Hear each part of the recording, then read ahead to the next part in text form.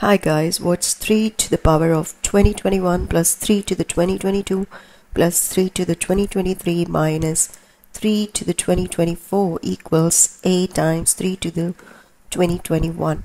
So what is the value of a here? So what we do here is we take 3 to the 2021 common outside of the parenthesis. So we open the parenthesis, we divide the first term by this term, we get 1. Then 3 to the 2022 divided by this, we get 3 to the power of 1.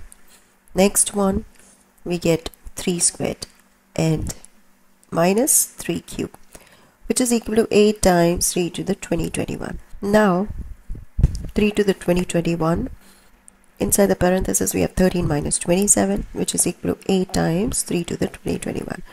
Now here, 13 minus 27 is negative 14.